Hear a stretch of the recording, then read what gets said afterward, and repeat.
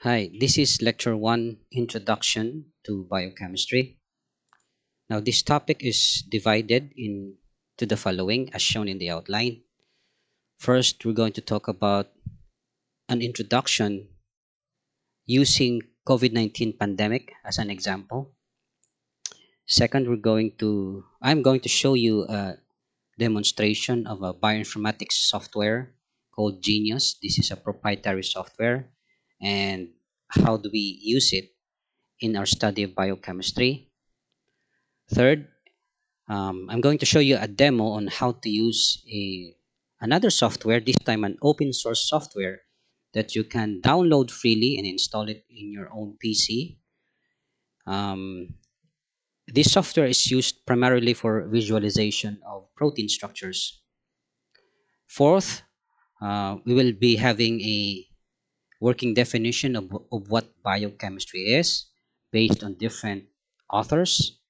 And then the last one, we're going to take a look into the nature of biochemistry and how does it become a distinct field compared to others. So to start with, we all know that our current situation, online learning, is the new normal.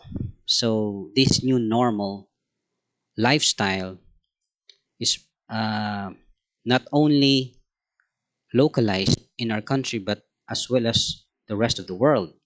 So shown in the screen is is a map telling us the distribution of the pandemic across the different continents.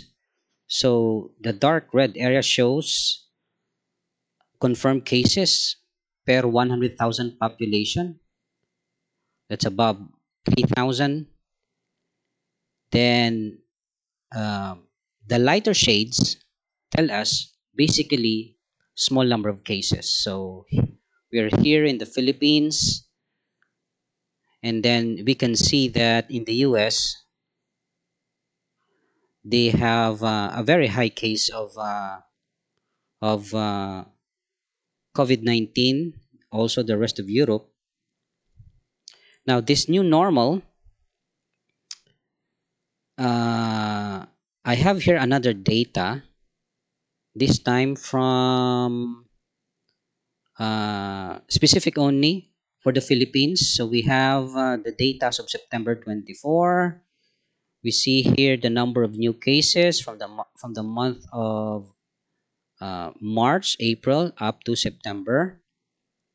We can see that from July, August, we can see that the number of cases significantly increased, and it's still hard to tell whether we have reached the flattening of the curve or not, since our number of testing is significantly smaller compared to our entire population. And then another graph is showing us the number of cases per region. So we are here in Western Visayas compared to other regions in the Philippines. Metro Manila has the highest, followed by South Luzon. Then we have Central Visayas, including Cebu. Then we have Central Luzon and Western Visayas as of September 24, which is today, we have over 10,000 positive cases. So this is the current scenario of the COVID-19 pandemic. And this COVID-19 pandemic, or otherwise known as coronavirus disease 2019, we call it COVID-19, is attributed to the virus called SARS-CoV-2 virus, or severe acute respiratory syndrome coronavirus 2. Now, coronavirus 2 or SARS-CoV-2 belongs or is just one of the member of the coronavirus family. Basically, they are found mostly in animals and they attack the respiratory system. Now, the SARS-CoV-2 that turned into a pandemic originated from Wuhan, China in December 2019, and originally it came from animals that mutated and is able to infect humans. So shown here is a picture, it's a 3D image generated by using advanced microscopy methods of a SARS-CoV-2 virus, the virus that causes the COVID-19 disease. Now, it's interesting to note that SARS-CoV-2 virus is not genetically related with influenza virus. As we can see, the other 3D image, they have distinct features from one another, and genetically they are not related. So it's important to emphasize this because the symptoms of the COVID-19 is similar to influenza, but in fact, those two viruses are genetically distant from each other. So right now, the current scenario is that this SARS-CoV-2 virus seems to be an invincible enemy. So in order to help our health workers, our frontliners, our doctors, our nurses in containing the virus, we need to have a very effective strategy to do so. And in order to fight an enemy, first of all, we need to be able to have different strategies or different approaches. Number one is to be able to detect. Number two is to find a cure. And number three, to develop a vaccine. So, um, in the first method or in the first strategy, the only way that we can detect the presence of the virus is through clinical manifestations such as the presence of fever, itchy throat, running nose, diarrhea, lack of sense of taste. Those are clinical symptoms that is used by our frontliners in order to isolate the potential COVID-19 patient. But that kind of method is quite crude because there are some asymptomatic patients that are carriers of the virus. So we need to do another method of detection which is more accurate. And this method of detection is based on molecular methods. And the first one of these is based on antibody testing. So that's your rapid testing. But this kind of method is proven to be not reliable because it's only applicable for those people who have antibodies. So if that person is on its early stages of infection, he might turn out to be negative in the rapid or antibody testing.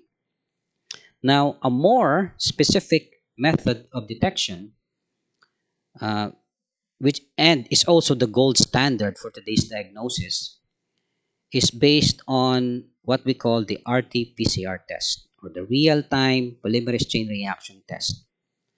And this kind of test is based on the presence of RNA viral viral RNA coming from the COVID-19 causing virus. Now, how was this method developed in the first place? Um, when Wuhan researchers published the complete genome of the SARS-CoV-2 virus, uh, I think it was in around January. So when that complete genome was published, it was very, very important because out of that genome, other researchers were able to develop RT-PCR test kit specific for coronavirus. And To show you the biochemical basis of the test, I'm going to open up um, the software.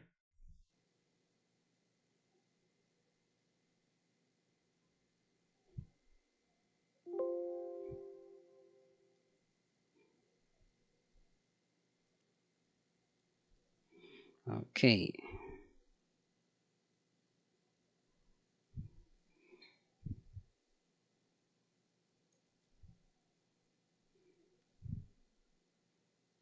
All right.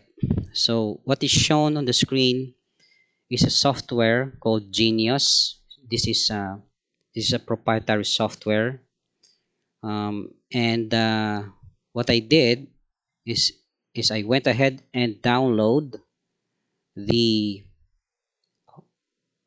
whole genome sequence of the SARS-CoV-2 virus. The file name is NC045512. This can be downloaded in the NCBI website. And then once you have downloaded that, you can see that the genome is represented by arrow diagrams. And if we count how many arrows in there, you have 1, 2, 3, 4, 5, 6, 7, 8, 9, 10. That represents open reading frame. There are 10 open reading frame, or in other words, protein coding regions. At the bird's eye view, the diagram doesn't mean anything. But if we look closer, zoom in several times, you will see the actual nucleotide sequences or the RNA sequence of the virus. So we can scroll down and we can see the actual RNA sequence. These RNA sequences became the basis for developing the primers that is used to specifically detect the presence of the SARS-CoV-2 virus in swab samples. So what I'm going to do is I'm going to zoom out in this software, and then I'm going to select the largest region, which is named ORF1AB, or Open Reading Frame AB. And then I'm going to copy that region. Let's open up the text file. I'm going to copy that region and transfer it in the slide. So this is a section of the ORF1AB. So now you can see that this is a segment of the genome of the SARS-CoV-2 virus. So in designing a test kit, what researchers do, what biotech companies do, is that they select a specific region of the genome, such as the one highlighted here, which is this is just a sample, and then they design primers or oligonucleotides that will bind specifically to this region.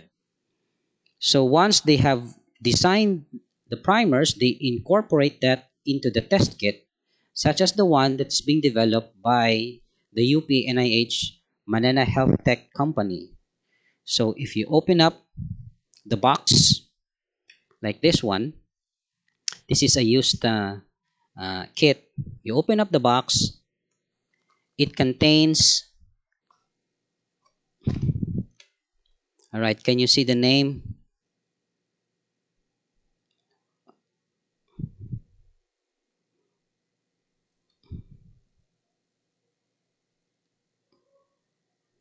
All right, so it's being flipped. Okay, so the box contains 3 tubes. One of the tube, the colored one, contains the primers that specifically detects the SARS-CoV-2 virus.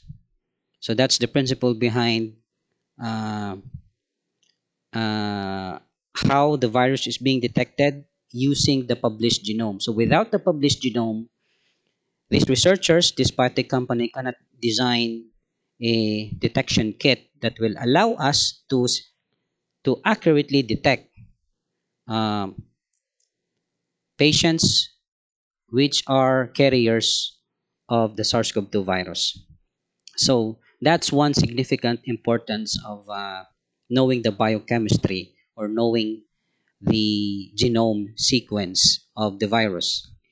The second approach or the second significance of biochemistry with respect to COVID 19 is developing a medicine to counteract or a vaccine to counteract or to contain the spread of the virus.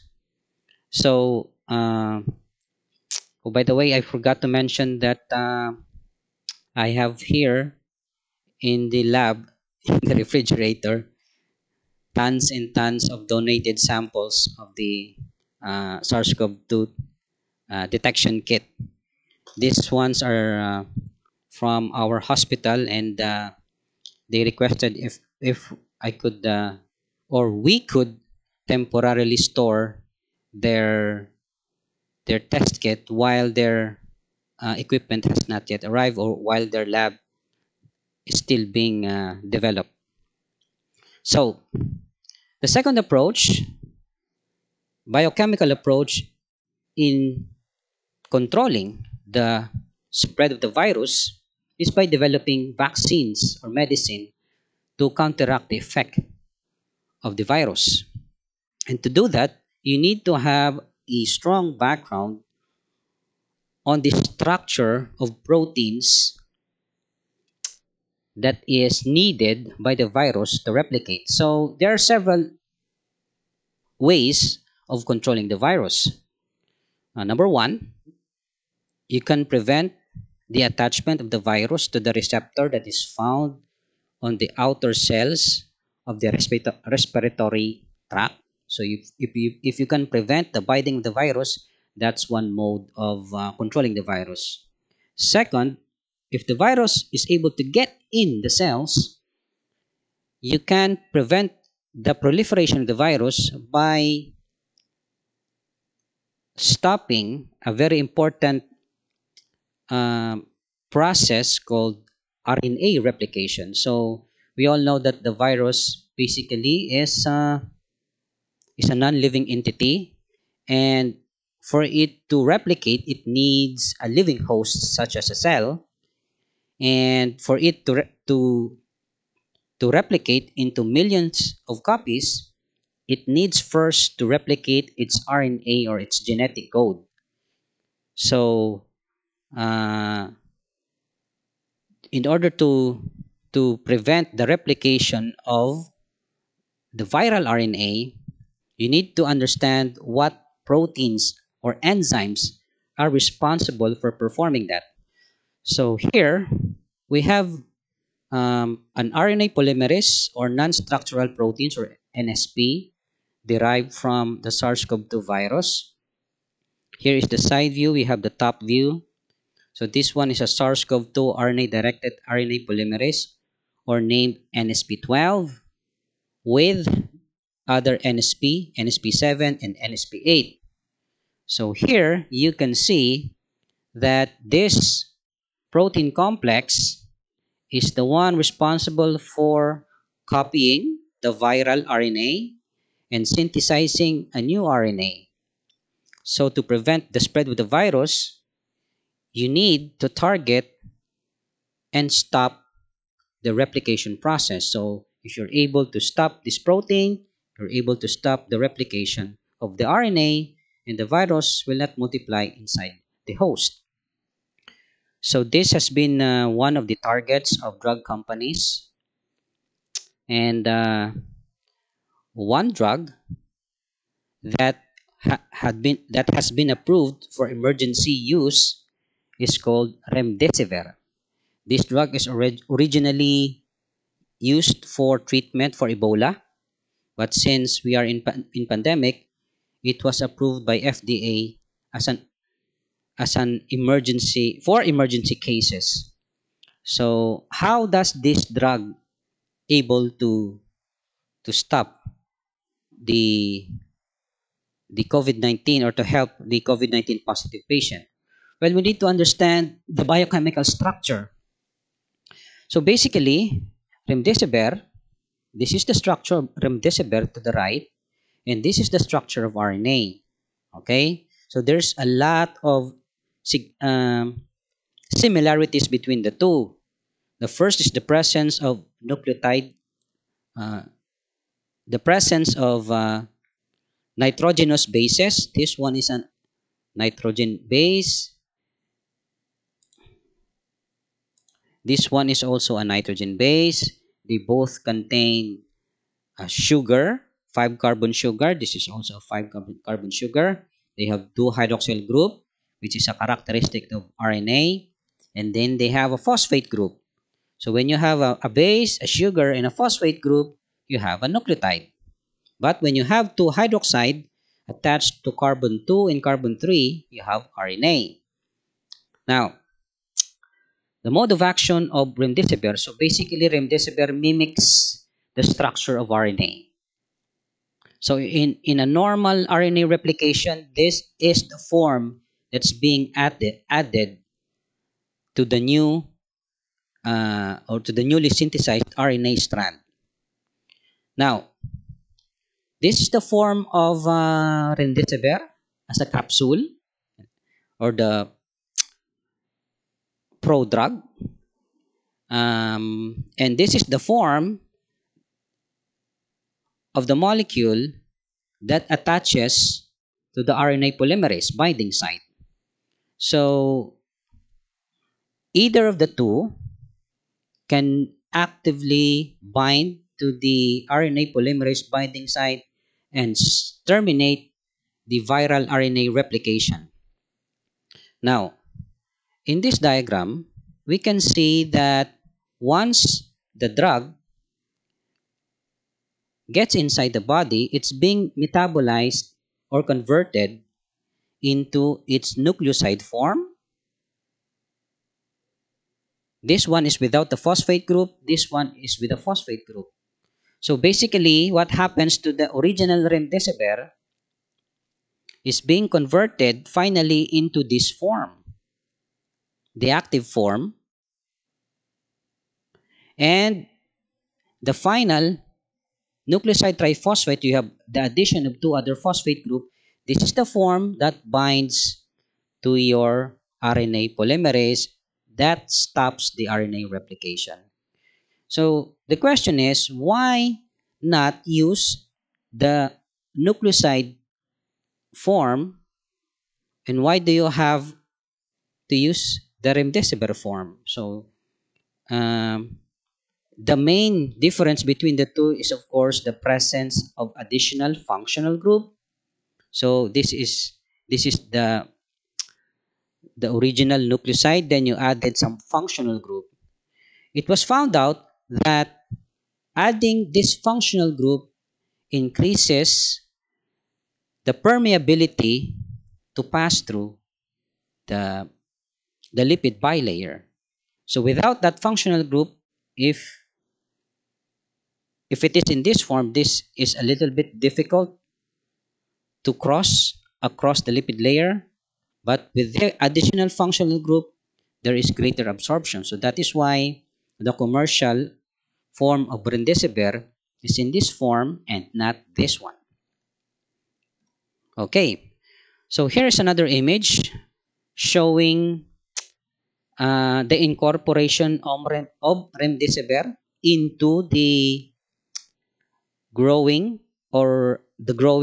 RNA. Newly synthesized RNA is shown in yellow, while the template RNA is shown as a pink color. So you have here remdesivir at the end.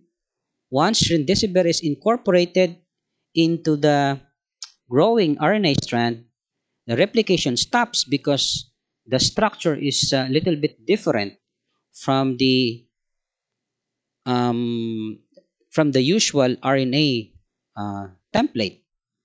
So we can see that the yellow one is shorter because the replication has stopped or have halted. It's shorter compared to its template RNA. So replication stop, the virus does not multiply inside the host cell. So basically, that's the mechanism behind the use of antiviral drugs. Now,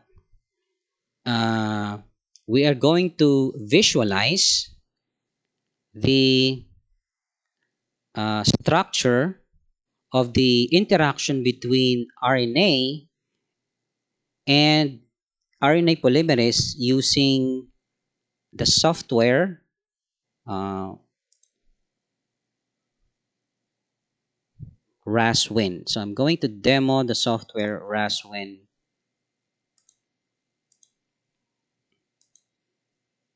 Then I'm going to open a file.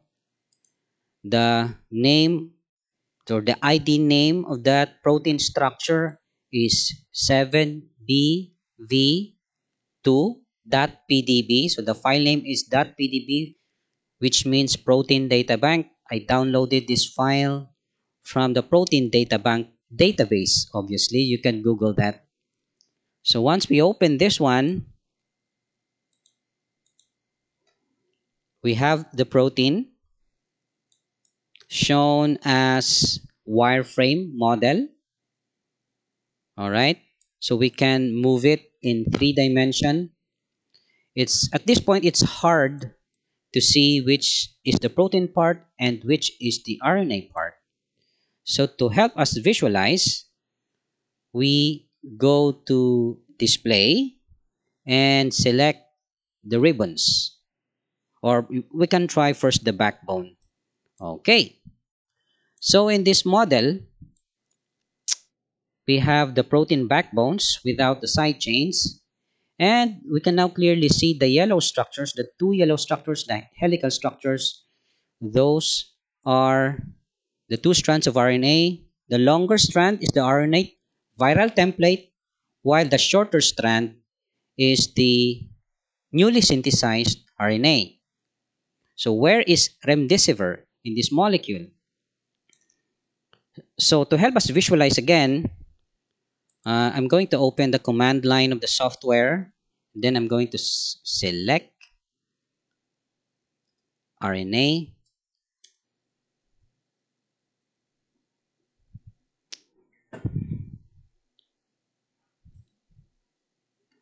Once we have selected RNA, I forgot some command. Let me.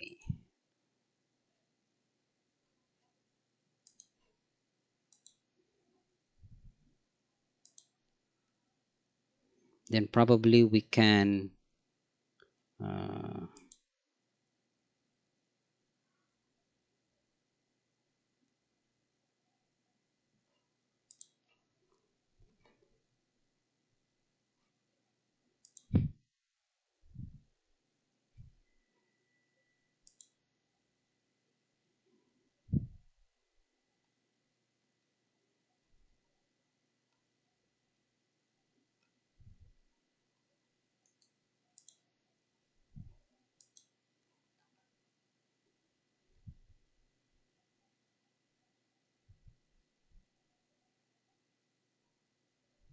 all right, restrict. Sorry, I used the wrong command.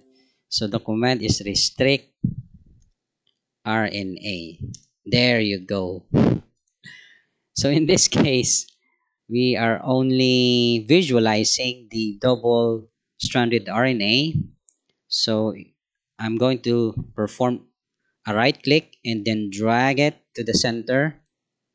All right. And then what we're going to do is we're going to try and locate the presence of the remdesivir molecule. So this part, the longer part, is the RNA template, while the shorter one, that's the newly synthesized RNA.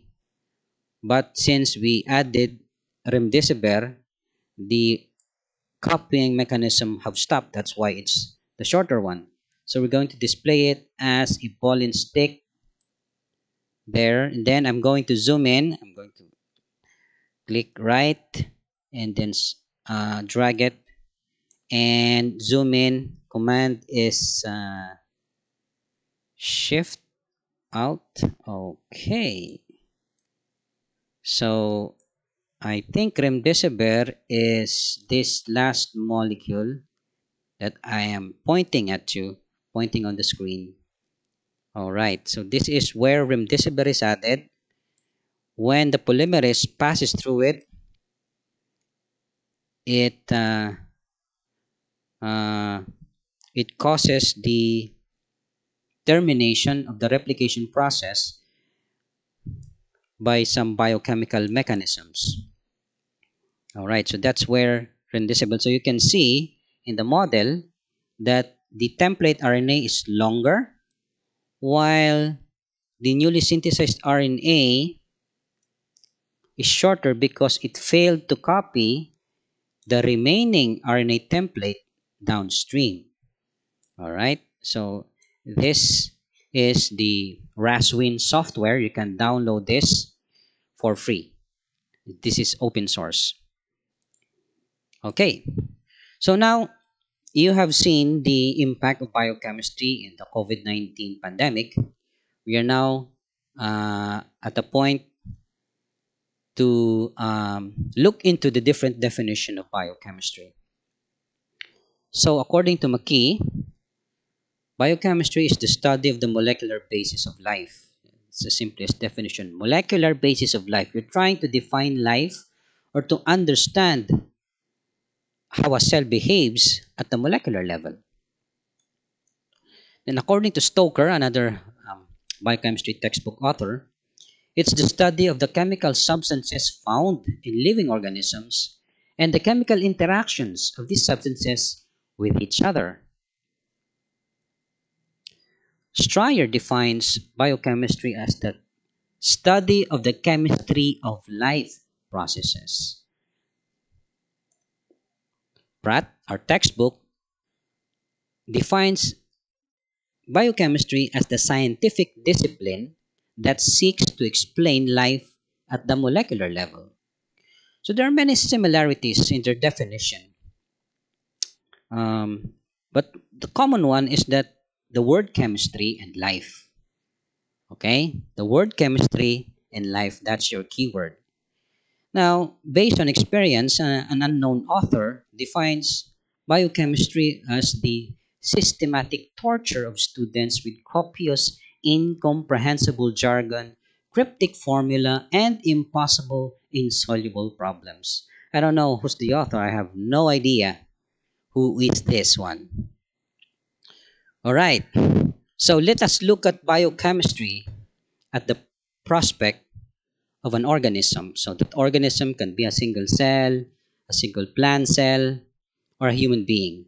Essentially, biochemistry seeks to explain life at the molecular level and focus on the structure and function at the molecular level. So in your biology, you might encounter this type of figure. This is the structural organization of an organism. So, for example, we have humans, then we have different organs. They perform the same function.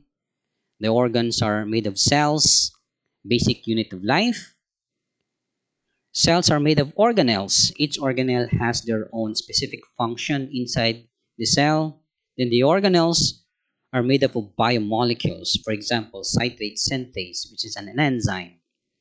Then you have the citrate molecule binding to this enzyme. Then you have other examples of molecules being studied in biochemistry, such as ubiquinone and DNA molecule, my favorite molecule. So biochemistry is actually along this level, at the molecule level. Okay, so we don't do organelle and cells in organs. We leave them up to biology. The focus in this course is on the level of molecules, which brings me to the disadvantage, because since these molecules are so small, students tend to have a difficulty visualizing at the molecule level. So you need to have some sort of visualization tool to appreciate the structure of molecules. And examples of visualization tools are 3D models, which can be physical models or computer models. So that's where your Rasmol um, and your Genius software comes handy, because they allow us to visualize the genome, the DNA sequence, and the 3D structures of proteins and enzymes. Now, nature of biochemistry. Primarily, biochemistry is a chemical science. Based on my experience, no, it's a chemical science. This is my illustration from my experience of handling biochemistry for the last several years. Imagine this area, this blue area, as the field of organic chemistry. We know that organic chemistry compounds involves the study of compounds that contain carbon, whether it's derived from living systems or it is derived synthetically from non-living systems. It's the field of organic chemistry. Within the field of organic chemistry, you have biochemistry. It's the chemistry of the carbon. It's the chemistry of carbons derived from crawling matters, or it's the chemistry of carbons derived from living systems. And then inside biochemistry, you have a specialized field that focuses only on nucleic acid in its effect on the cells in terms of phenotype. That's the field of molecular biology. So basically, molecular biology is still chemistry for me. So I am explaining this uh, since I have the doctorate degree in molecular biology. I found that the most effective way of understanding molecular biology is using the approach understanding the mechanisms in the language of chemistry. So biochemistry is mainly a chemical science. Now, what is the relationship of biochemistry and why do you have to take this subject as a biology major? Um, Biochemistry, although it is a distinct field, but it has now become an interdisciplinary field. So the roots of organic chemistry and biochemistry are the same. The historical development of the field originated from the experiments that pertains to how urea was synthesized in the lab. So in this figure, you have the intertwining of three fields. The first field to develop was the cell biology upon the invention of the microscope. So that was in early 1600. Then you have in the middle of 1800, you have the roots of biochemistry and organic chemistry. So Wooler synthesized urea in the lab. And then later on in the 1850s, with the classical Mendelian experiments, we have genetics. So when these three fields, cell biology, biochemistry, and genetics, this gave rise to a modern field called molecular biology that we know today. And molecular biology is the basis of modern biotechnology. So, what makes biochemistry unique to other biology subjects is that you don't have to memorize a lot of scientific names. You just need to be aware that there are regularities in biochemistry, and that regularities or that trend um, can be summarized into themes. So, what are the major themes in biochemistry? Number one, biochemistry addresses or answers the question, what are living organisms made of? Meaning biomolecule structure and function. The second theme is how do organisms acquire and use energy? It answers that question. So this one pertains to biological thermodynamics. And third, it answers the question, how do organisms maintain its identity across generations? Pertains to DNA or RNA replication. So these are the three major themes or fields, concerns of biochemistry applicable across all different organisms. Biomolecule structure and function, thermodynamics, and replication. So when you apply those themes to all types of cells, you have a unified biochemical principles. And these unified biochemical principles can be observed in all forms of life.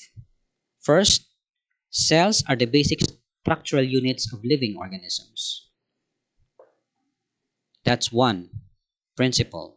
That is true whether you have a colony of a bacteria,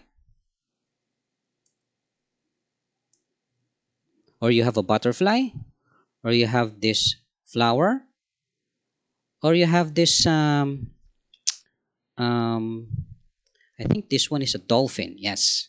So in terms of phenotype, they look very different in terms of size, in terms of habitat.